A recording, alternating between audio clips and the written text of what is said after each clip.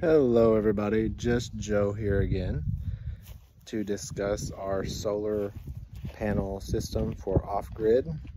Today I want to discuss the charge controller for the system. I've already discussed the solar panels in one video, the inverter in another video, so today we're going to do the charge controller. If you haven't hit that subscribe button, go ahead and hit it for notifications on new videos coming out.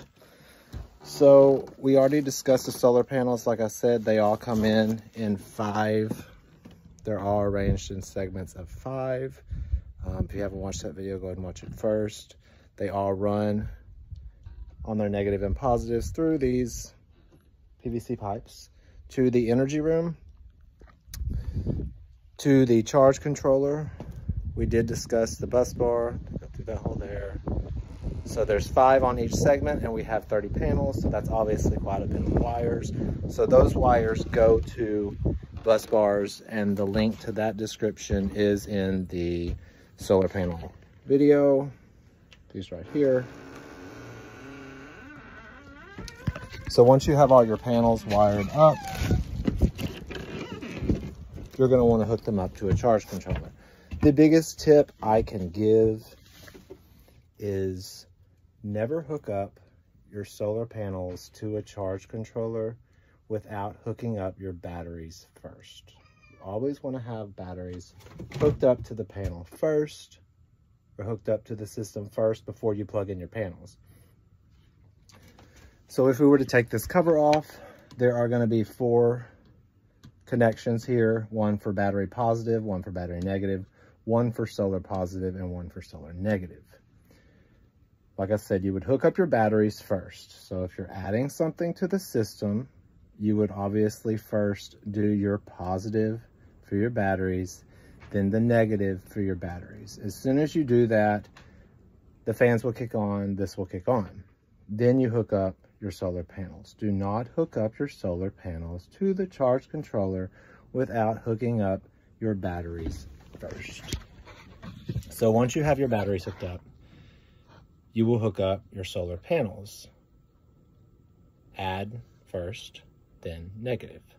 So the bus bar, we have all of our positives run into one, and then this goes to the positive solar PV. This goes to the negative PV. It is pretty cramped in here. I may take this cover off for another video to do a more explanation, but just make sure nothing touches the computer parts. Anything could cause a spark, and obviously you don't want to do that. Something that I did not say in the inverter video that a lot of people don't realize is your inverter may be hooked up to your batteries and your charge controller is hooked up to your batteries, but they do not know each other exist. One's feeding in and one's taking out. That's something a lot of people assume, that because this says 55.7 volts, that our inverter would therefore say the exact same thing. That is not the case. They are going to read a little bit differently. Sometimes they may read the same, but just know that just because they're both hooked up to your battery system, the inverter doesn't know the charge controller's there. The charge controller doesn't know the inverter's here. One's putting in, one's taking out. With the inverter, you obviously are going to want to match it to your battery system voltage. So if you have a 48 volt system, which we do, you're going to want a 48 volt inverter. The charge controller, on the other hand, if you had a 24 volt system or a 48 volt system or a 12 volt system, either or, you can still use this same charge controller. This is probably the one component that I did not get on Amazon. I will leave a link in the description as far as where I got it from. I went with this one because it was one of the best reviewed ones.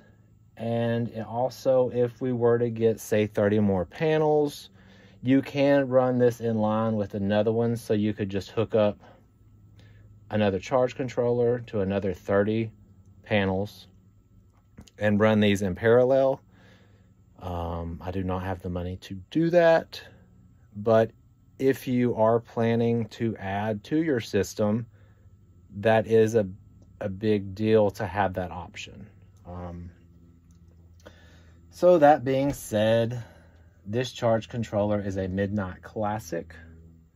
It has never given us any trouble, I will say. I know a lot of charge controllers don't last but a year or right past the warranty. This particular one has lasted since we built our system, so I am very pleased with it.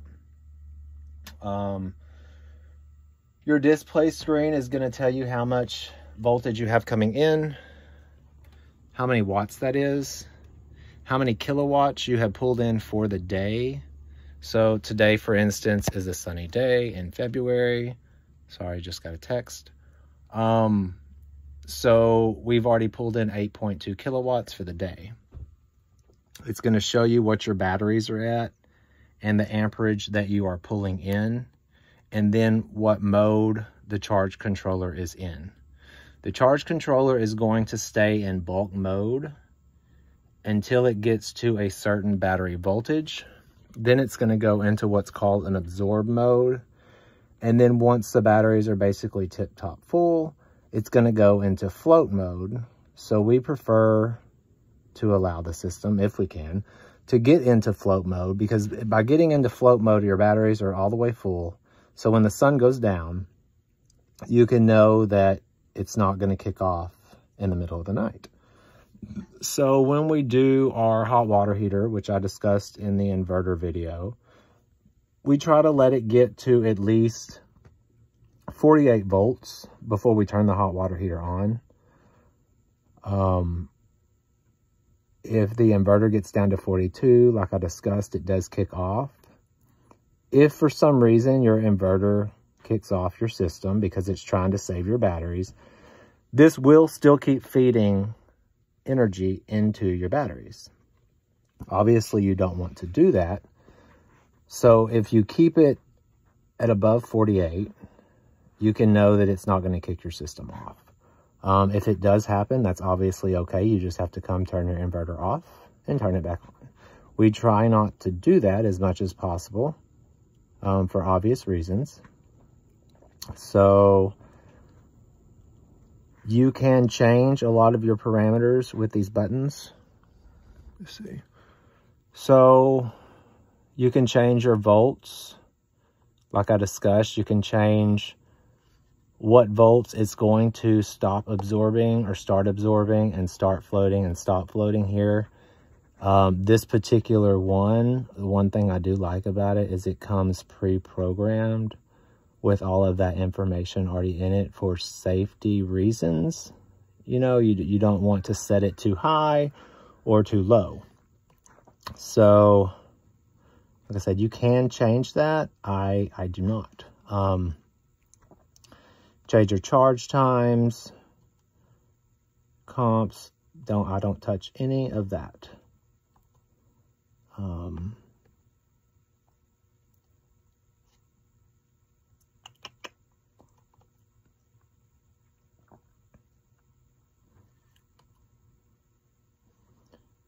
If you were wanting to change any of that, you just hit main menu, go to the one that you want to change, hit enter, and then change your components there. Then to get back to the main screen, simply hit status. It's fairly simple. This does have an internal fan, so if it was really hot, the fan would kick on. If you're pulling in, for instance, earlier today, we were pulling in 39 amps when we were still bulking. And I did notice the fan was running. It is February here, so it's fairly cool / cold. So I have the soffit vents covered up behind it. In the summertime, when it's really, really hot, I do take these off, and it's just a soffit vent to let air in, just to help keep everything. The fan will still run. That's what it's made to do. But just to help keep it a little cooler in here, because it does get really hot. Right now, we're only like 68 degrees. But I have a vent here and a vent up there. just to allow circulation. I've got more on the other wall to let air come in and go out. So I feel like I'm leaving something out, but I just wanted to make a video of each component. Like I said, the main thing to take away from this video is to never hook up your solar panels to this until your batteries are hooked up first. If you do so, it will fry something in here, and it's not a cheap component. Also, what I said about the charge controller not knowing the inverter's here and the inverter not knowing the charge controller's here, that's something a lot of people assume, that they know each other are hooked up to the batteries. For instance, our battery system, I have the charge controller hooked up to one battery, and then the inverter is hooked up to the complete opposite end of the battery system. So they do not know each other are there. The kilowatts will reset on a daily basis, so you can keep track of how many kilowatts you pull in on a daily basis if you want to. Like I said, we just want to make sure we get to float if we can.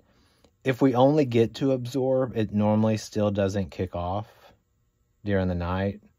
That being said, we don't run a lot of things overnight, like the hot water heater, like I discussed. We always do that in the peak of the day before, normally like 10 a.m. to 11 a.m. Sometimes if it's really cold and the groundwater's cold, it takes a little longer. So it may take 10 a.m. to 11:30. If it's really cloudy in the morning, sometimes we push it and don't even turn on the hot water heater until later in the day. And if we do wait until too late in the day, and then it's not sunny enough after we turn it off, sometimes the system does shut down at 3 or 4 a.m. The only thing we have hooked up that's really imperative is the fridge and freezer. So if it does kick off for an hour or two, it's okay.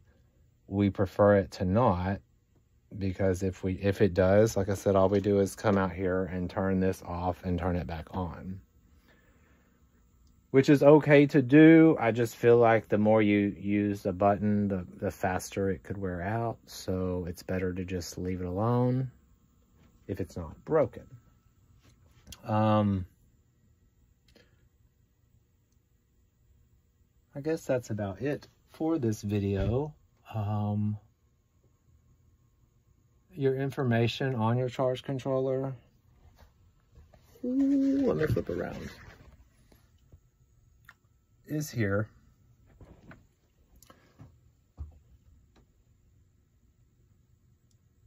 Like I said though, if you're running just a 12-volt system or a 24-volt system, you can still use the same Midnight Classic charge controller.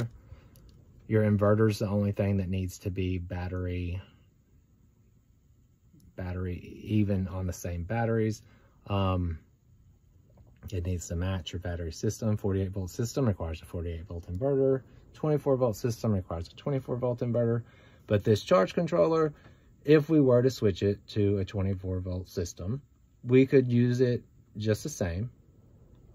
And like I said, this can be ran in parallel with another exact one if your system is really big. So I guess that's all for this video. I will make another video about our battery systems, and that will be the last one for the components. I have an overview video, but that's not very informative. If you have any questions, leave them in the comments. I will be happy to answer. Like I said, I will put the link for this charge controller in the description. The solar panel bus bars, the link for that from Amazon is in the inverter, in the solar panel video, along with the wires that connect the solar panels to the bus bars and the solar panels themselves. The inverter and the remote control panel for it are in the inverter video. That being said, the control panel actually came with the inverter. It wasn't purchased separately. So I guess that's it for today, guys. I will see y'all on another day and discuss the batteries. Y'all have a good one. Thanks. Bye.